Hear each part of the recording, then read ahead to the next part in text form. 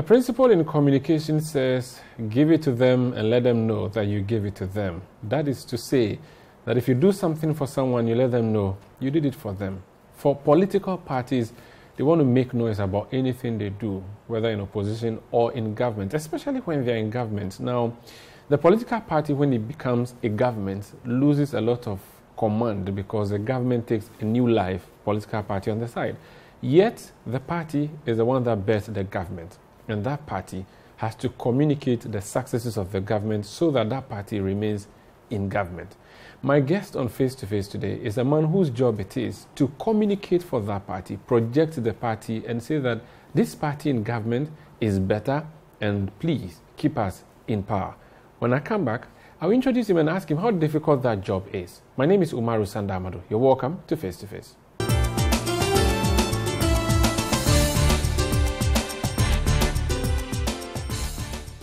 Buabeng Asamoah was a member of parliament for the Adenta constituency. He is a lawyer, a politician. He's been involved in a lot of things. He's my guest on Face to Face. Currently, he's the director of communication of the New Patriotic Party. You're welcome to Face to Face. Thank you. How are you? I'm very well. Did I get all your titles right, or there's something I've missed out? I've mentioned politician, or does it? Politician, lawyer. That the civil society, public service, but it's sufficient. You do civil society? Of course, the anti-corruption movement. Oh, partisan anti-society. No, society. I used to be involved heavily with the Ghana Integrity Initiative, first executive secretary. The local chapter of Transparency International. Yes, the Ghana Anti-Corruption Coalition, again founding executive secretary. Which means to say you founded those in Ghana? Not by myself. I was founding executive secretary for both organizations in concert with other personalities. Vitus Azim's GII. You are the one who founded it. I mean, as a founding executive. I like that, Vitus Azim's GII. Yes. I mean, Vitus has appropriated it. But he has left, so... Yes. But usually when we hear the GII, it's yes. Vitus. Oh, okay, you were the founder. You were first executive secretary. But you were a politician then. How were you? And you were at the time. Which year was this? 98, 99. Oh, this was when you were fighting Rawlings. More or less. Okay. Were you active in politics in those days, or you were? I've been active in politics since the setup of the New Patriotic Party. Wow, playing the youthful role at the time. I see. And in the coordinating council of tertiary institutions, which metamorphosed later into TESCON.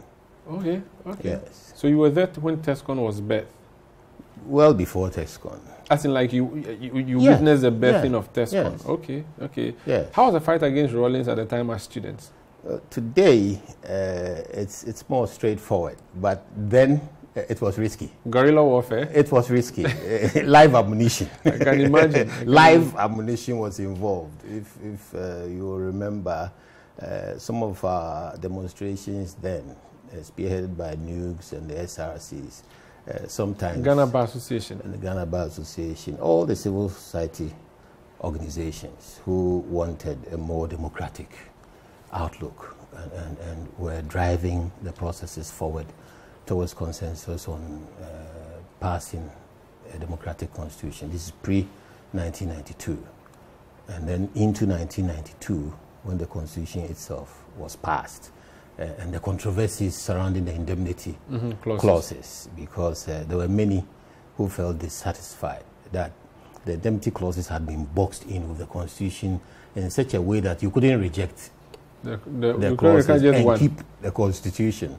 So we had to compromise and take it along. But there were many who felt dissatisfied with the indemnity clauses. 30 years on, they are no more relevant, are they? There are people who still think they should be removed, but the people for whom they were created are no more. So what's the point? My view of constitutional development is that it's dynamic. One can't specifically say that a particular provision dropped would enhance the rest of it if you don't also look at other provisions. And so for me, now the most critical aspects of that constitution that we need to look at is Article 55.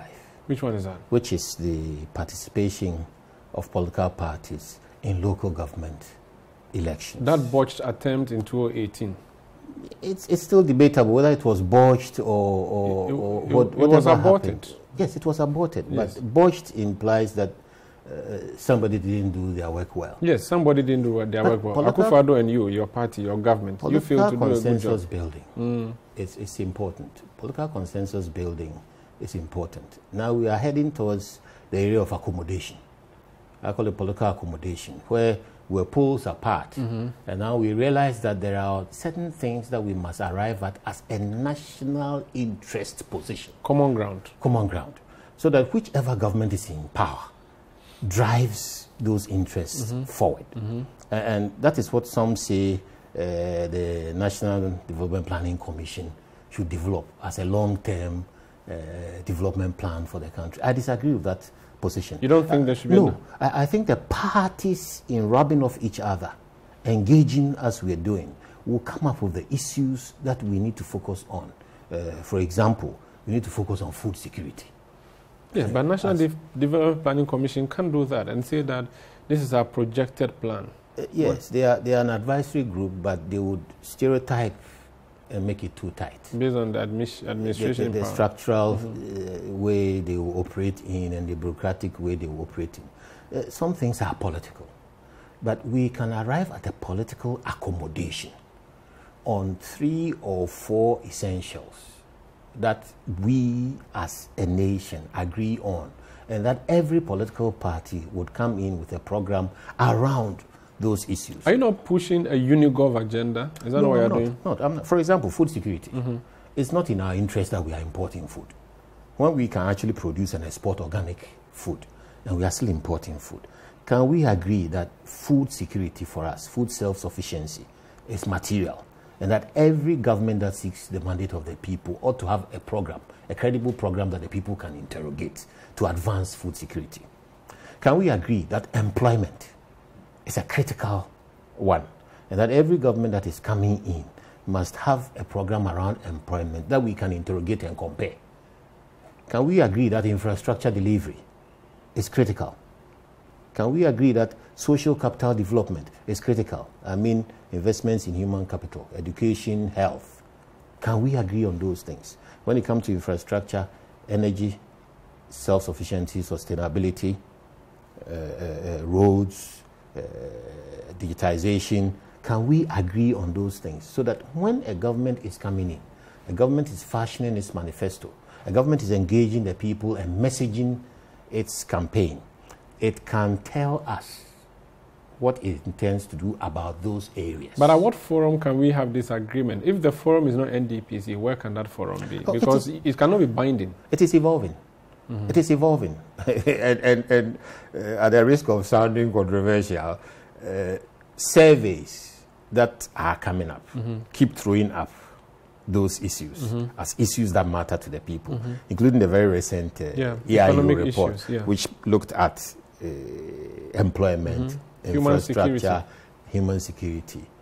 You understand? Before then, other surveys which looked at parliamentary participation pre the 2020 election looked at the expectations of people who, even though their MPs are not development agents, hard development agents in terms of delivery on those, were expecting their MPs to facilitate employment, to facilitate roads, utilities in that sense, to facilitate access to education, to facilitate their health needs. In other words, to provide a net, social net for their vulnerabilities.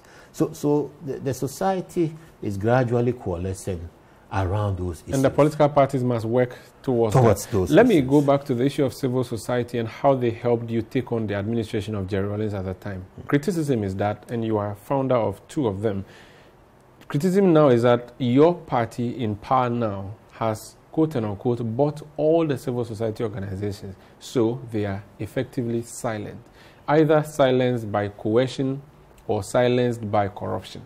What do you say to that? I wish it were so. We get heavily bashed. You sure? Oh yes, we get heavily bashed. As compared by to civil society. As compared to who or what? It is not about a direct line comparison between regimes. It's about the prevailing environment at any point in time. When the NPP is in charge, there's a sense that the boundaries are broader, expectations of freedom are higher, and expectations of output from the government are extremely high. In other words, the standards people set the NPP, and perhaps from our posture ourselves and our history, the standards we project and the expectations we give are so high that it's very easy to bash us. Rather. So because these are not easily attained standards. We seek a certain level of democracy that is extremely open. Look at media. It is the NPP, the singular stroke of repealing a criminal libel law. That strengthened the media. That strengthened the media. And it's the same NPP with a singular stroke of returning the criminalization of speech that has arrested and detained lots of people who are engaged in the social media space in recent times. In fact, the BBC did a documentary on Monday which cast a very dark shadow on the administration's management of press freedom. That should be a problem for you. You see, I told you we were being bashed and you disagreed. The BBC passed a documentary. You know, these things go on. The point I was trying to make is that it is the freedom that has led to that kind of exhibitionism from some of the people behind the media. But you are curtailing that freedom. It's not. You have to have a balance of responsibility. So criminal libel is abolished. Yes. Okay. But there are laws on the books for preserving reputations through the police are there. And those laws are executed through the law courts. Old laws that are deemed not progressive enough are revisited by a party that repealed the criminal libel law. Umaru, you must to arrest people for speaking their mind. In fact, there's an argument and criticism that says you are behaving like 1984, where you are criminalizing the thought of a human being. You must look at a balance. There is nothing like absolute freedom, especially in the media. And particularly in this era where social media has expanded the boundaries so broadly, where participation is literally uncontrolled. It's perfect competition in participation. Somebody can pick a phone, walk into politics, and walk out after dumping something very vitriolic in the political space. You can't even trace them. So you must look carefully at the boundaries. Are there any boundaries at all? Ought there to be boundaries? Should it be unbridled freedom? And to what end? Every system must have balance. If you don't have balance, it will tilt. And if it tilts, we will all be driven to the edge. The president, when he spoke in 2018 on media freedom, said that he preferred the rancorous and even antagonistic media to a docile one. Yes. If that's what he hoped for, and that's why he told us to be citizens and not spectators, we are being citizens now, and his administration is cracking down on the media. Arresting journalists in the studios immediately after they're done with their shows, arresting civil society groups. Your party supported so many civil society groups under the Mahama government, I can't even count them. Yet, Oliver Vomawo arrives at the airport and you bundle him up and put him in the cells for more than 30 days. That's what I'm trying to say. That's not human rights. Does Oliver's utterances mean freedom of speech? Should we allow everybody to say what they like to undermine the security of the state? Is that what we are saying? You deal with it through the appropriate structures. There are nearly 500 media outlets, formal, TV, radio, we have now. There are thousands, literally hundreds of thousands of social media accounts across Facebook, Instagram, and all the other opportunities that people have. It is a very huge space. How many people have been arrested? How many out of this lot have been arrested? You have to have done something really egregious against the system. Or critical. Yes, you have to have done something. It's not just criticism. City and all your affiliates are very, very critical of the government. You don't spare the government when you believe that you have policy input to make. Joy FM, who pride themselves on regime change, are very critical of us. Name them. We have major media stations in Accra who are extremely critical of the government. But how many people have been arrested? But when deliberate lies capable of undermining the security of the state are peddled in the name of media freedom, then the balance is tilted and one has to take action. It's not as if every day everybody is being asked not to speak their mind. There are programs where the sole object is to traduce the government. And we listen and we cringe inside, but we listen quietly. So you don't cower the civil society groups? Absolutely not. Absolutely not. Look at the vibrancy we experienced during the debate about the new register. in 2019. Who didn't speak in civil society then? Who didn't speak? And yet you went ahead and did what you wanted to do. And because it's a mix. It's a healthy mix. The e-levy, everybody spoke. You still went ahead with it. So you admit that everybody can speak. In fact, they're saying that you are more dictatorial than Jerry Rawlings, because when you demonstrated against Jerry Rawlings for the VAT, even though he was called a dictator, he was a transmogrified dictator, he cowered and listened and withdrew VAT. You have decided no. You went ahead with e-levy. No. We engaged, we consulted, we spoke about it, we discussed it, we explained it. We did. Which one? The e-levy? Okay. VAT was brought in suddenly. We didn't even appreciate the notion, and it was brought in at a very high level. So the demonstrations against it, essentially at that time, was about a misunderstanding about what it meant, and the highest of levels that it was brought in at 17.5%. When it was withdrawn, sensitivity to the highest level, it was withdrawn and brought in at 10%. It was accepted. The e-levy, we listened, we reduced the rates, we've listened very carefully, we've explained the thresholds, we've demonstrated where it will hit and where it will not hit. And we've made it very clear that it is a necessity for us as a people, and that we cannot continue to fund our development based on loans. So now, the challenge to us is to demonstrate to the people how viable that channel is, and whether or not the people will come to accept it. If the people don't, the onus then will be on us and on the people to demonstrate their dislike of it in the next general election. How do you communicate for a governing party, considering that every ministry has a PRO, every minister has a personal assistant, the government has a minister for information, the presidency has a director of communication? How do you communicate for this same party? Coordination and cooperation. Is it working? It is to some extent. It's not perfect, but it's a work in progress, and we are constantly at it. But clearly, what constitutes party primary response and what constitutes government primary response will always be an issue, because the public attitude is to come to the party immediately, anytime anything happens. The immediate public position is to go to the party, sometimes even when the party is not yet aware of what is at stake. But like you said, the government is of the party, so the party must always up its game to also meet the challenges. Do you not get neglected as a party sometimes when the government becomes too popular? If the government is popular, it's about the NPP. Well, they don't say the government, they say the NPP government. So but do you not see, is there no delineation at a point where hardcore party people still remain at the party office, and then strangers, quote and unquote, are brought in to be government, and then there will be a difference between, or there will be a separation, which separation will lead to struggle for the party that sponsored the government? It is time, after 8 elections, in a fourth republic, with 2 political parties who have a long tradition, it is time we appreciated the distinct roles of party, government, and the people who staff government and party. Government is a very technical thing. Party activists do not necessarily operate to staff government.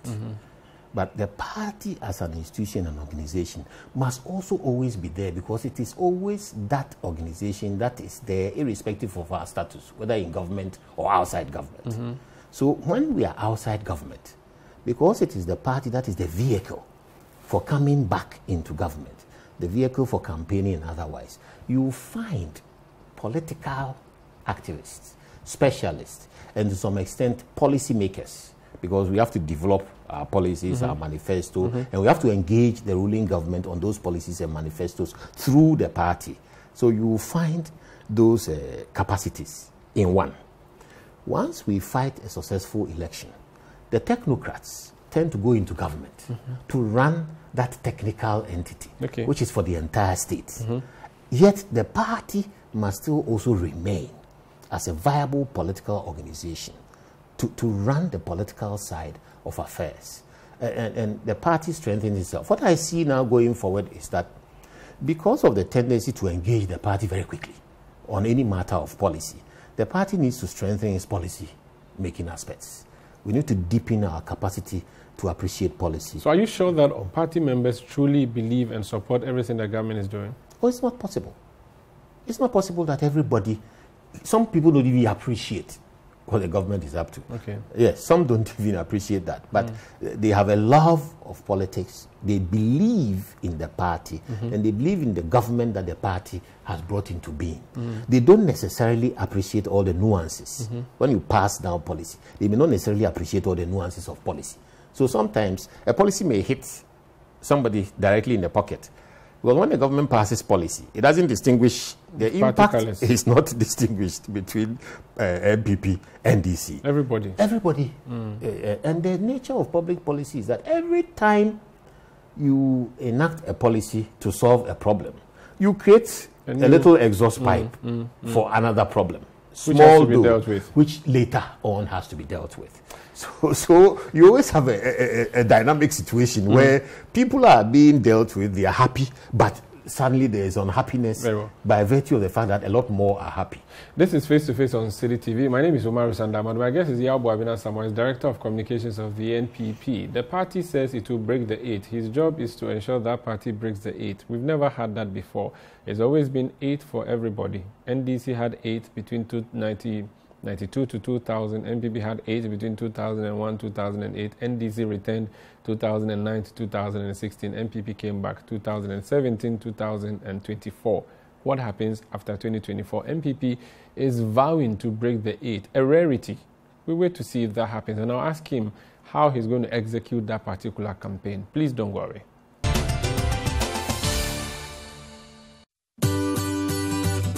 City TV is live on DSTV. Go to channel 363.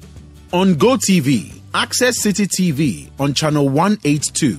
On a digital TV, please press the menu button on the remote control and run a new search on your TV. Take note that without an antenna, you cannot access City TV on your television.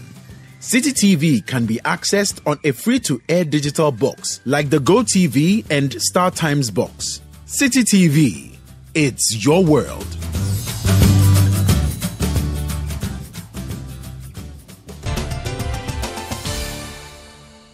You're welcome back to Face on City TV. My name is Umaru Sandama. Here with Buabeng, Asamoah, Director of Communications of the New Patriotic Party. Democracy works well when we have a parliament and a judiciary.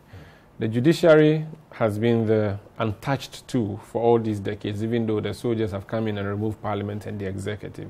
I mean, the executive remains, legislature goes, judiciary most of the time is allowed, even if it's in some form of shape. The current judiciary that we have has come under heavy criticism. It has been tagged the unanimous FC. It has been tagged a judiciary that is voting in one favor, in one party's favor, namely the NPP. The Minister for National Security, Albert Kandapa, has had cause to say that don't give everything to us all the time. Share it a bit more. And I'm using this loosely. Do you not worry that we are losing the judiciary with these statements that are coming out targeting the justices? First of all, I am glad you say they are being criticized heavily. It means that civil society is vibrant and alive. It's important we make that point. Okay. The presumption that civil society is quiescent and supporting the NPP is something that really is not the case. So if the judiciary is being attacked, then one realizes that we have a vibrant third sector of the economy, or a larger sector of the economy where there is participation. The second thing is that every judiciary's credibility rises and falls on the quality of its judgments. If the judgments don't stand up to scrutiny, then you have issues about unanimous FC or otherwise. But when you look at it perceptionally and determine that, oh, it didn't go well for me, and therefore it didn't go well once, twice, 3 times, or 4 times, and therefore they are against me, and you don't read, you don't go into the substance, which hardly happens here.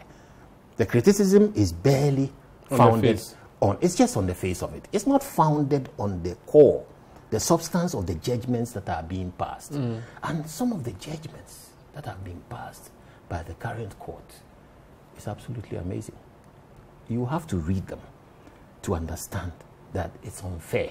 But that is the nature of the participatory process. But should the justice system not make room for every party, regardless? Okay, so I don't know if this is right, but shouldn't the justice system bend backwards over to accommodate other parties? Why should they? There are cases where the negative, or rather the dissenting judgments, have been that which have been taken on as the law. Cases like that have happened, and particularly at Supreme Court level. Because when the Supreme Court pronounces, it is law. It is law. And it is important because it shapes society. A democracy is shaped by law. And therefore, it is not possible when all the channels are open. You have access to appeals, you have access to the Supreme Court itself, you have access to reviews by the court, and you have opportunity to criticize in the open. It is in that kind of ecosystem, it is very difficult to justify that the judiciary is biased against one party, or that party is being shut out of the judicial system. It's not the case. Even access to the Supreme Court is so open that the Honorable Learned Attorney General is proposing that they begin to specialize a bit more. That instead of taking on every case that comes before it, very tiny procedural, technical matters, and sometimes the cases are even by way of appeal, which have been stopped at the appeal court. They should rather focus on matters that are grave and capable of changing the law. But it is your Minister for National Security who has spoken on this. I think Kandapa was taken out of context. Really? Yeah, I don't think we've been fair to him. If you listen to the tape, he wasn't saying that the superior courts have been granting all decisions to the NPP. He was saying that a judicial system must be seen to be fair and unbiased, and that their judgments is that which will determine that. He cited the fact that judgments have come unanimously over the period, but he didn't say that it was that which was undermining judicial credibility. He said that it was the duty of the courts to be unbiased. Yeah, but if he mentioned that, then that's a good reference he's making to buttress his point, isn't it? If he's buttressing his point, that's what I'm saying. If you go back and read the substance of the decisions that have been made by the current court, the substance bears out the decisions that have been made. The substance of the judgments bears out the decisions that they have made. And therefore, criticism based on perception, criticism based on face value, is not fair to the court. It undermines the credibility. So his issue as Minister for National Security, how should we regard it? Oh, he's advised the judiciary. He was speaking to judges. And I think that's the way it is. It's advice. It's not about... don't forget, he was also sharing. He was actually sharing the national security strategy document of the judges. So that's a sensitization process that's ongoing for all the various sectors of the society. I don't think it's a matter that it means we must stop there and disengage on all other matters. I think it's something that the judiciary will look at, take on board, and continue to engage. It doesn't lay credence in the criticism that the judiciary is in bed with the executive. Oh, I don't think so. It's always been, what do you call it, alleged over the years, but there's always that critical case that comes up. That is the first time a national security minister is making such a statement. No, I wish you would play his tape and really listen and understand what he said. I don't think in nowhere in his remarks did he categorically say that they were in bed with the executive and that link was a threat to national security. I don't think that is what he said. This is Face to Face on City TV. My name is Omar Sandam. I'm here with Buabeng Asamoah. He's a former MP, Director of Communication, New Patriotic Party. Let's talk about your party now, the internal elections. 2024 is 3 years away, but you've started the processes. You've done your, is it unit level elections? Polling station level elections. And then you're preparing for the constituency elections. That's for the constituency executive. You've already done the electoral area coordinators. Yeah. And yet there's a lot of violence. Your own internal party matters. Violence? Yes. Did you see your folks butchering one of your own in Golu in the Upper West region? You see, every 4 years, we renew our party. Every 4 years. And this year, renewal is due. It's not just about the upcoming elections. Now, again, as politics is maturing, we are gradually weaning out the tendencies to violence. If you go back in our short history of democracy, there was a time when indeed there was lots of violence in our politics. Lots of violence. Now, comparatively, I think it's gone way down. Sometimes it breaks out, and then we will then have to punish as an example in order to kick it out entirely. As recently as the Ayawas West Wagon by-election, one in line for several by-elections where violence had always been reported. The president did a very fundamental political thing. Out of sheer political will, he compelled the two major parties to sit together and talk about political violence. It hadn't happened before. It took a lot of political will to do that. I believe, to a large extent, that that has helped to calm down violence in political systems. So I will not deny that there's a certain level of violence associated with some, but the incidence is compared to where we are coming from over the 8 elections we have had are minimal. So we should be grateful? No, we should continue to educate our people, and we should continue to punish so that we show that that is not the way to go. We should continue to punish. Is that not to say that your party perhaps is now becoming more violent than you have always claimed to be? I'm talking that about... you're showing what you're really made of? No, I'm talking about comparative analysis. I'm saying that overall, violence has reduced dramatically. 2020, we saw violence in the elections. It has reduced dramatically compared to 2012, 8 people died in 2020. Yes, but 2016, how many people died? Nobody. I believe, and I insist that violence as a thematic way of resolving political disputes is on the wane. It is not in the ascendancy. But why is it happening in your internal party matters? Yes, because a lot of people join the political party for various reasons. Some people come into the party to support aesthetically. They want to be seen to be party people. Some follow their champions into the party because they are champion elsewhere. They want to join the party and they come in. Some are continuing a tradition because an ancestor or a family member was in the party and they also decide to follow through and come into the party. Some want to be famous. So they come in and they believe that through that they will be famous. Some also come in and want to take advantage of the system. They want to literally squeeze what they can get out of it. So the motivations for coming in there vary.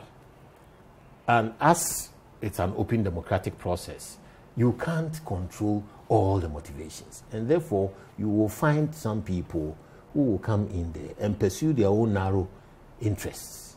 And sometimes they do so with violence. You can't predict it. You can't predict it. But I'm saying that if that happens, then it is extremely vital that the leadership of the party crack down. Which is what I was going to come to. You have not been seen to be cracking down. We are. We are. We haven't heard a national statement on what happened in Golu. In fact, the accusation is that the regional minister and the regional chairman are behind it indirectly. You will see. You will see. We are not going to tolerate that kind of approach to politics. Because anymore. If it happens there and it goes unpunished, it happens elsewhere and it keeps happening. You know, Formina is in court. Yes. You are aware? Yes. Those who painted. Yes. But they are facing a criminal process as we speak. There's another one in Menchia. They are facing a criminal process as we speak.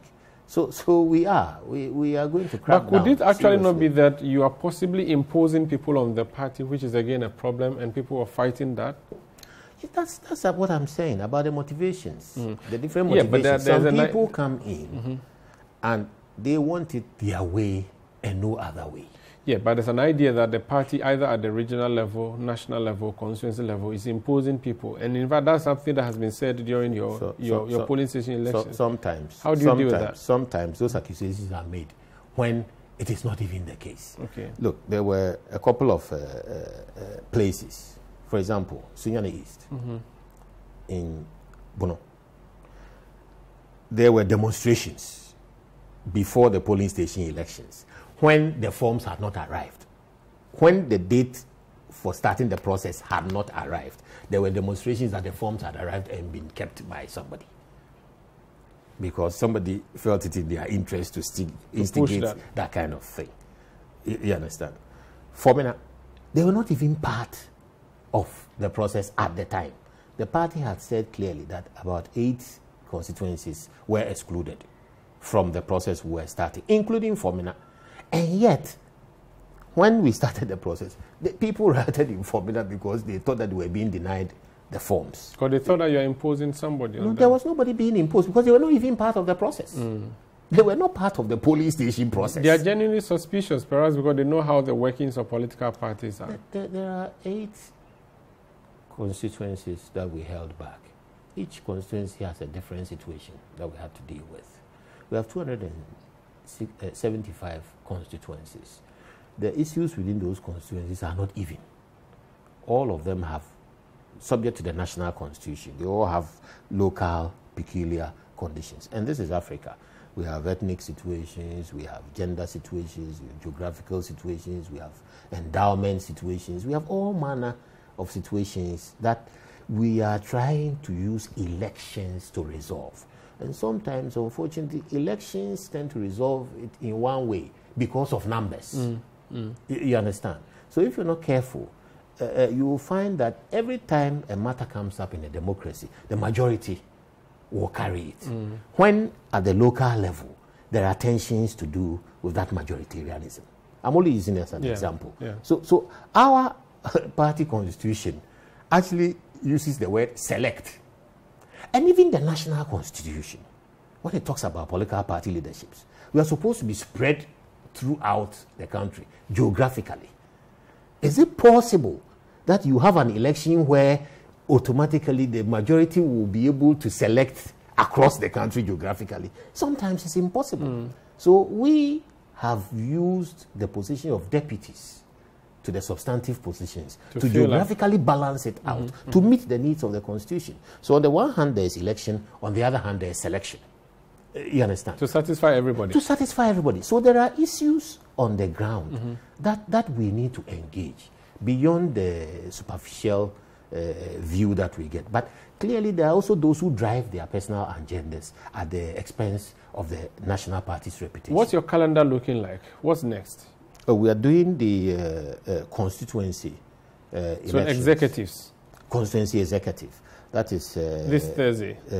Yes, 28th to the 2nd May, Thursday to Sunday. All constituencies, except those we exempted earlier. So majority of the constituencies. So constituencies can select any day within the 28th to the 2nd to have their election. Who supervises the election? The Electoral Commission. Okay, not the regional, but the regional. They will be there. So they run it. They run it, but the Electoral Commission supervises under the Political Parties Act. So there'll be a ballot box, ballot papers. You vote for whoever. Yes. Okay. Everything.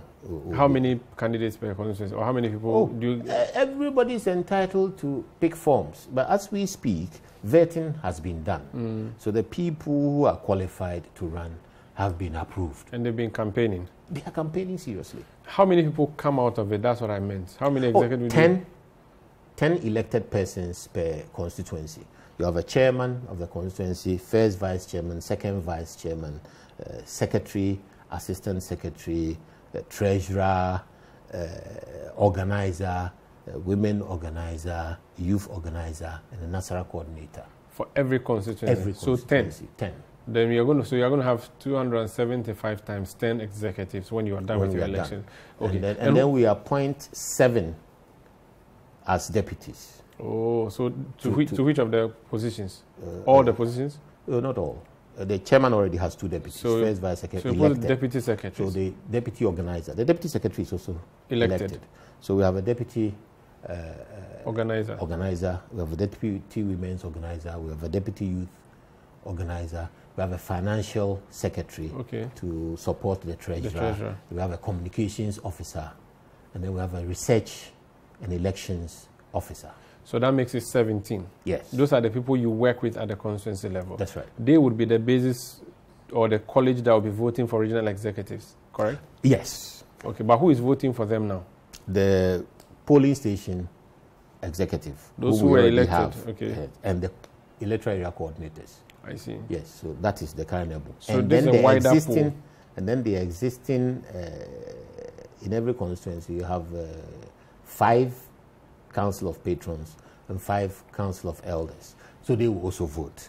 And then anybody who is a founding member of the party. Who is in the constituency? Who is in the constituency. The founding members are very limited.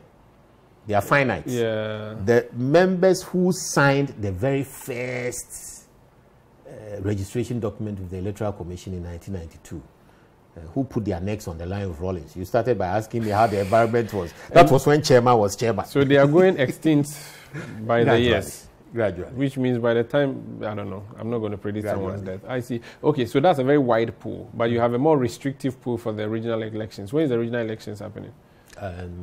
End of May, 27th. No, May. Yes, that's when you're going to have your regional executives. Yes. I see. Why the speed? No, it's 4 weeks. Election is in 2024. No, it's not about the people 2024 who run the election. It's about elections renewing the party. The party has to set itself up, structure itself, and then go ahead to organize the parliamentary primaries and the presidential primaries. The party has a lot of work to do. These constituency executives you are choosing, they are not supposed to be supportive of any candidate, are they? They are not. They are not. They're supposed to be neutral supporters of NPP. Yes. Only blue and white and red. That's right. But that's just on the face of it. Behind the scenes, they are actually representing candidates who have interest at the national. Of course, they will vote for candidates. They will vote for candidates. Then you have a regional election May 27. These people, so the constituency May executive... 27 to 29th. So the constituency executive will go and choose these people. Is there any other person in part of that college? Yeah, it's a fairly large college. Okay. Off the top of my head, it's in the constitution. Okay. I'd rather not mention it and then miss. So after May 27, when you get your regional executives, what happens? And then we'll go for the national election, which at the moment is slated for mid-June. Mid-June. But depending on the circumstances, could vary. Are regional executives or hopefuls allowed to start campaigning now? Regional executives? Hopefuls. They are campaigning, I'm sure. Yeah, but officially, I want to be sure. It will be immediately after the constituency election. Which means that even the national executives are also not allowed to be campaigning officially yet. No. So after that, in June, did you say June? Yes. You have it in June? July. July. Yes, July, sorry. Then when do you go for your flag bearership? The new executive steering committee, National Executive Committee, would develop a timetable which National Council will endorse. Your constitution has some rule about whether you're in position or in government, how much time you need to elect a candidate. Does that apply now? Yes, it does. In government, not later than 11 months. Okay. And in opposition, not later than 18 months. I see. Which means you still have a lot of time to work with. Okay. Are you going to run for any of the positions? Executive positions? This year, no. Oh, you're not going to run for national executive position? No. Your position currently is appointed. Yes. You are appointed to be Director of Communication. That's right. But you can run for a position. I can. You won't go for General Secretary? No. You won't go for Treasurer? No. Why do you want me to go for trade? No, I look like somebody who can mobilize money. You need money, don't you?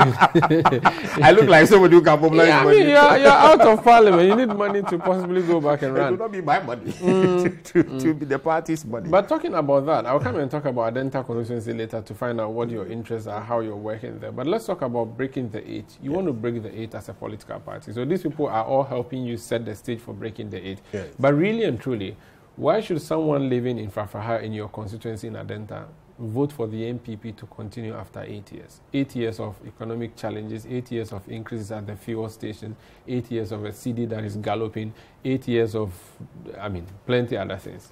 I am convinced we will break the 8. And I am convinced because I sense a growing maturity within the Ghanaian voter population. 8 elections heading into our 9th election is a watershed for the Ghanaian voter. Records-wise, it is clear that any time the NPP has been in power, we bring forward innovative programs that invest in the people effectively. And then when the NDC comes, they are unable to sustain these improvements. And so that back and forth, the 8-year cycle, which seems to have served us so far, is ripe for a break because it is creating a disservice in the political process. It is not making politics sustainable. In other words, it's not making good politics sustainable. Now, where we sit now as a party and as a government, on all the indices, we believe that this government has done far better than the NDC could have done, in spite of the challenges, and that the NDC is not the solution. Unemployment, the NDC is not the solution. The NDC's solution for employment is the IMF, which we know famously will cut down on investments so that you can use the money to pay off your debts. So if we are generating employment through the health sector, through education, through the security services, through the public services, through agriculture, and we are expanding spaces through entrepreneurship development, and you believe that it's not fast enough for you, your refuge cannot be the NDC. Because the NDC cannot even keep up with what we are doing.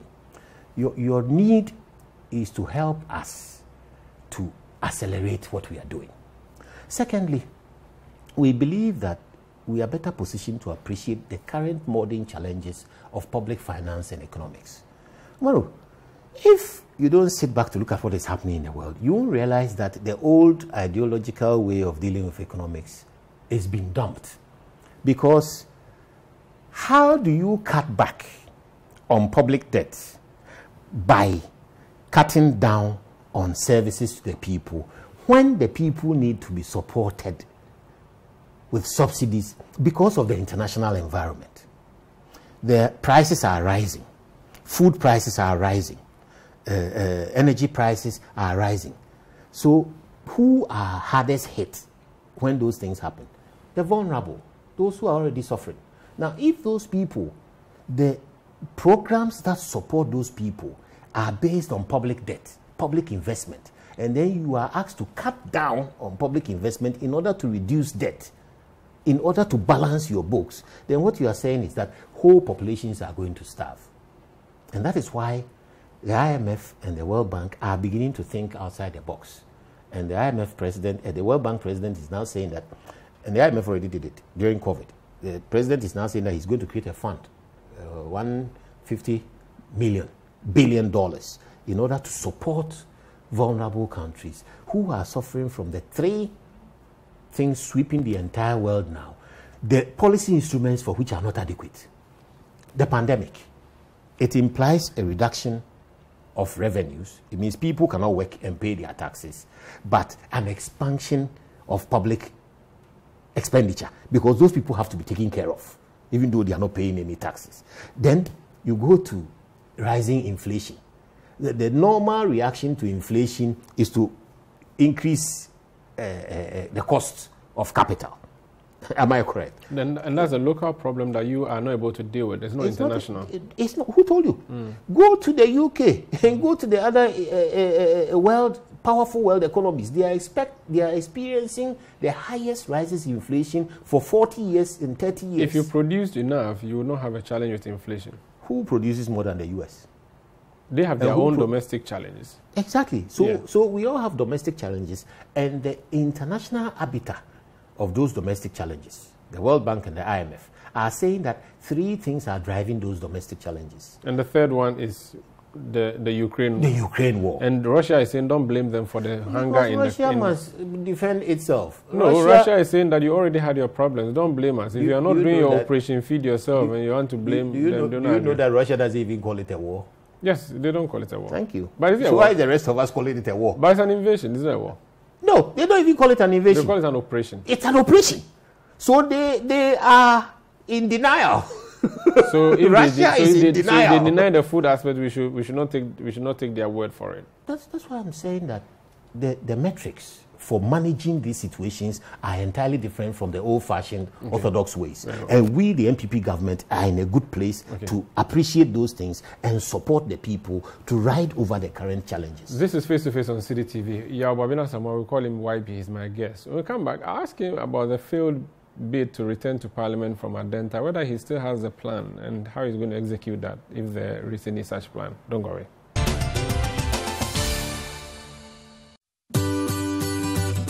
City TV is live on DSTV. Go to channel 363. On GoTV, access City TV on channel 182. On a digital TV, please press the menu button on the remote control and run a new search on your TV.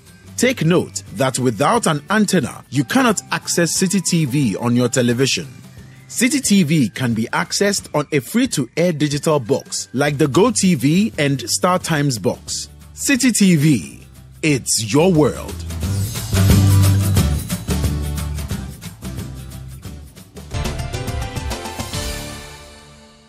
You're welcome back to Face to Face. My guest is a former member of Parliament of Adenta. You served 2 terms or 1 term? Oh, just 1 term. Oh, 1 term, and they threw you away.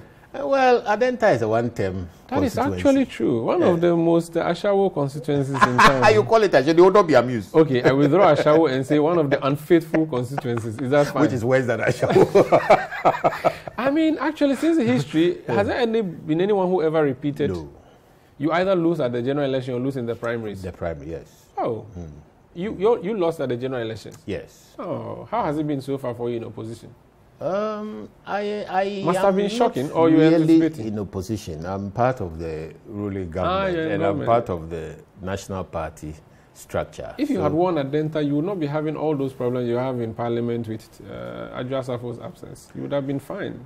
Comfortable, smooth movement. If we had beaten the incumbency disease of losing seats, you remember there was a tsunami for the NDC some time ago, and then we also suffered a tsunami. But yours is worse than 41 and recovered 17 from them. I think it's 42 we lost. Yeah, but yours is bad. In Greater Accra region, look at how you've been walloped. Afro Central region is horrible. It's almost like your parliament the conditions, again, that's what I was speaking to, about beginning to analyze our economic challenges properly in order for the people to appreciate that it's a beginning and a continuation, and that you are not going to be able to get what you need and what you desire with stop-start political processes. We are at the point where good programs must be sustained, and therefore the parties which bring in good programs must be voted for to keep those programs going. They tweak them, they enhance them, but then they work for your benefit. Okay. And that is what breaking the 8 is about.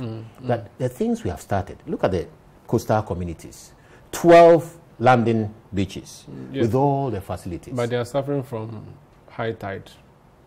Yes, some areas are. And again, you neglected them. No, it's a process. Like I said, we have to invest in debt to put all those things up. And there's a limit to debt.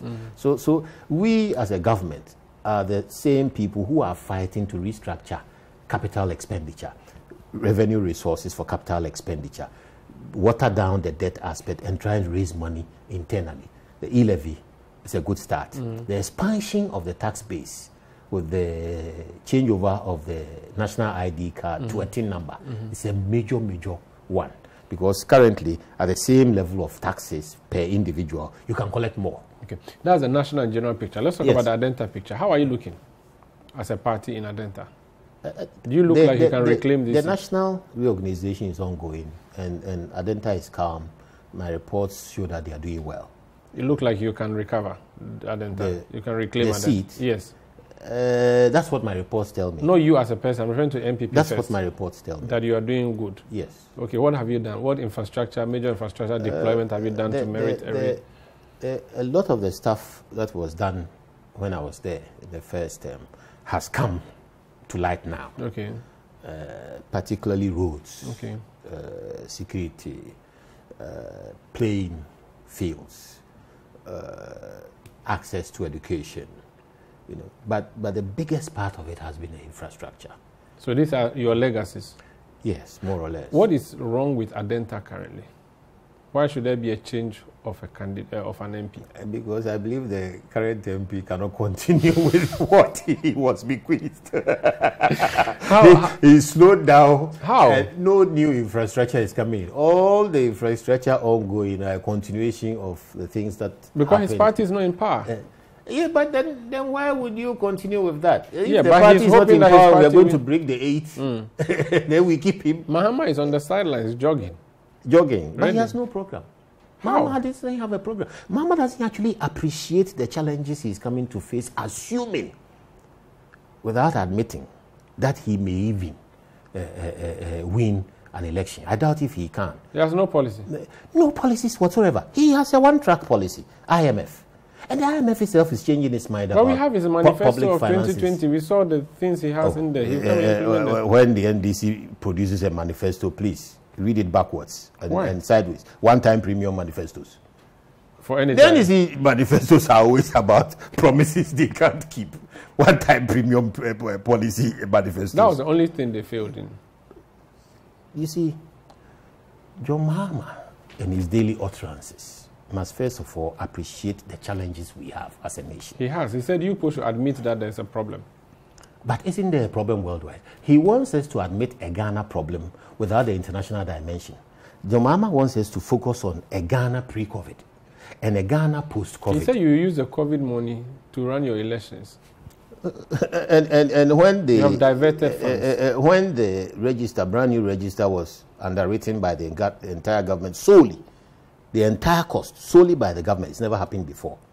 And then the election itself underwritten by the government solely without donor benefit of donor funding. This is the very first time it's happened in Ghana. So is that where the money went to? I am not in a position to break down money from beginning to end, but I think John Mahama should respect the statutory requirements But they say for you chopped- public he accountability. said you chopped the He can money. say anything.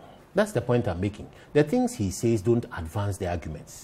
The things he says avoid the facts. The things he says refuse to admit that the pandemic is impacting Ghana, that Ukraine-Russia is impacting Ghana, that international rises in commodity prices are impacting Ghana. That you are blaming everything on the international world by yourselves. But IMF that he believes in, the IMF is John Mahama's uncle, brother, father, mother, and the World Bank. They are saying that those three scourges are impacting African economies negatively. Will lawyer Buabeng Asamoah run for Adenta again?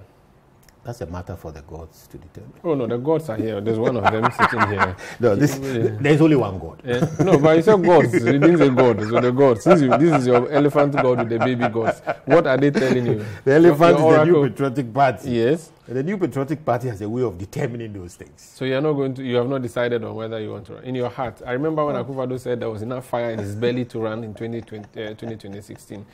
He has been a great leader for our party. Will you Still run is. for Adenta? Let us know. Be bold. Be bold. I'm very bold. Yes. Yes. Will you run for Adenta?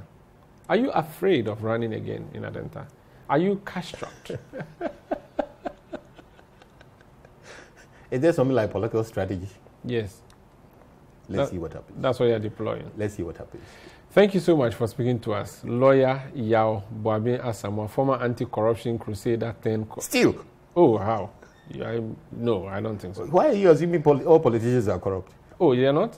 It's a negative assumption. It's part of the stereotyping that is You as a impacting that person, sphere. you as a person, are you corrupt?